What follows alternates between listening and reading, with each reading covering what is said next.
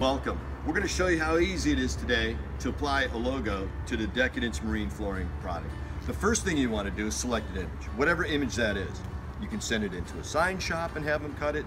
Just make sure that they cut it as a stencil and let them know that you're going to be spraying on it a paint, in this case it's a vinyl coating, onto the logo, onto a substrate. The substrate, of course, is DECKadence marine flooring. In this particular logo, I selected a wolf, kind of a cool wolf with a howling at the moon type of look to it. And they cut it as a stencil. They know I'm going to be spraying on it. And basically what you want to do on your boat deck, I just have a small sample here for illustration purposes, but on your boat deck, find exactly where you want your logo to go.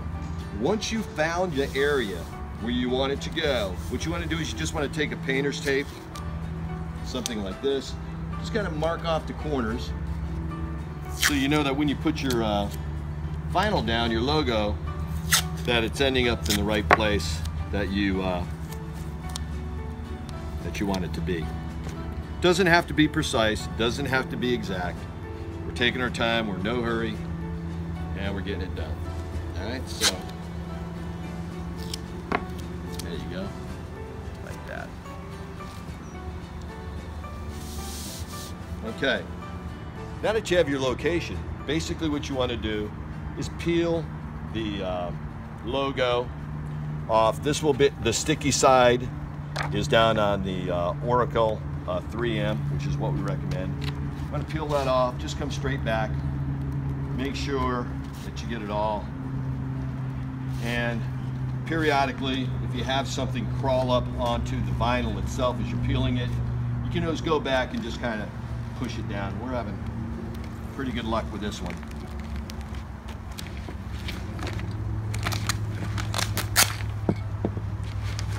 There you go. There's the logo that's going to be placed down.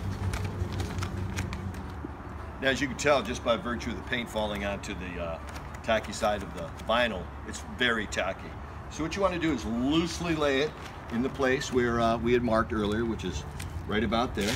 Again, doesn't have to be perfect. Loosely, and then what you want to do, once you have your, just apply a really good amount of pressure. Now what you want to do is just make sure, especially around these areas here, that you can use a credit card. In this case, this is my VA card, but same difference. Make sure, apply a nice amount of pressure, especially around those edges. Now what you want to do is just take your standard household blow dryer, just heat that up, especially around these edges. When you heat up this vinyl, it drips to this extrusion, especially around all these little detailed edges here. Same kind of vinyl that you use on vehicle wrap. Now what you want to do is you want to peel this back.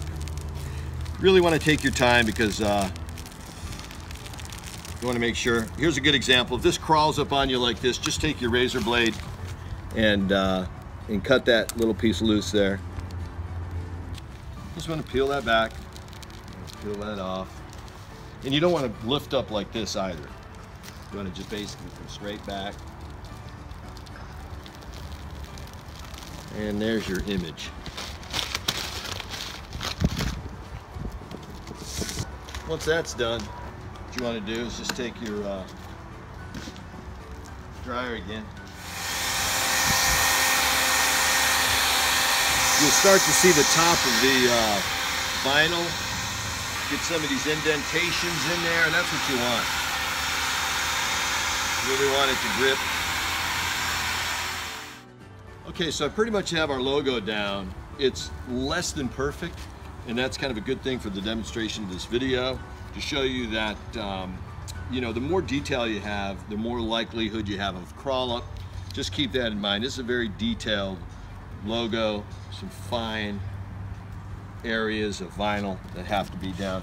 The next thing you want to do is you want to go ahead and tape off the rest of your deck, just to make sure you don't get any overspray. You want to be very judicious with this. Just want to take and you can use some tape. That's basically it. We're ready to spray. Put your logo down. Basically, I didn't go through all the machinations of this demonstration of this video to do everything, but if you're on your boat, you want to do all four sides. We're going to start with black. It's a one coat process.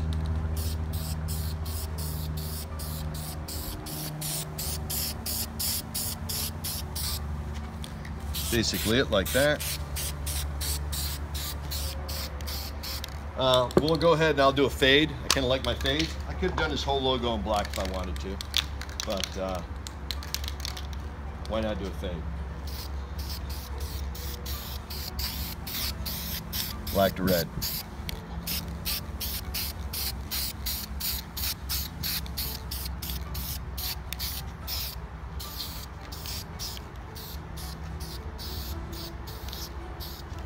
Keep in mind, the very first time that you do this, you're going to come out looking like a pro. Alright? Be very generous. Now you can even come back in a little while, let that dry.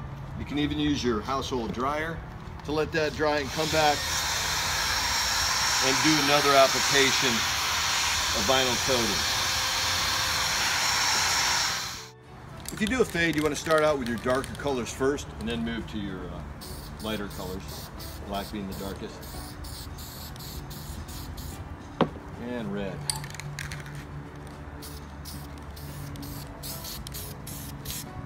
Really want to get down those extrusions there.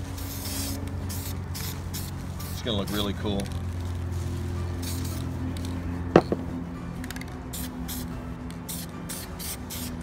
And basically, let's dry it off, see how it comes out.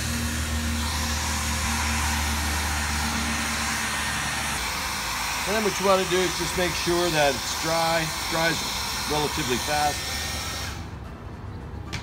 And that's pretty much it. Now we get to see the finished product. Pull that off like that. Make sure that you get all your vinyl off in the process, all these little details. And that's it. Came out looking awesome. And for those of you who want to see how this holds up, it doesn't scuff, it doesn't come off, just as good as new. That's basically how you apply logos to Decadence Marine Flooring. Just a stencil, follow the instructions. It's a one coat application. Right now we're using the SEM vinyl coating. That's what we recommend. Any vinyl coating will work, and enjoy.